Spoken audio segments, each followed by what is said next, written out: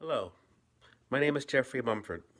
My quartet, Blossoming Fragments of Appreciation, was commissioned by the Parker Quartet as part of their Beethoven project and to celebrate their 20th anniversary.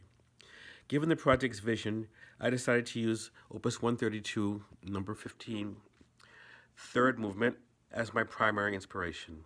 I feel that there are many uses, fragmentation, and often sudden changes in dynamics reflect Beethoven's approach to quartet writing and his groundbreaking late works. In addition, there are multiple discussions between instruments which often develop simultaneously at different rates of speed, creating a latticework of motivic interrelationships. Although the harmonic language in my quartet is fairly complex and prevalently dissonant, the melodic material on which the piece is based begins with a rising major sixth, as does the Beethoven. And there are other further nods to the Opus 132 third movement at the very end. It was a great honor to be asked to participate in this project, and I hope you enjoy it.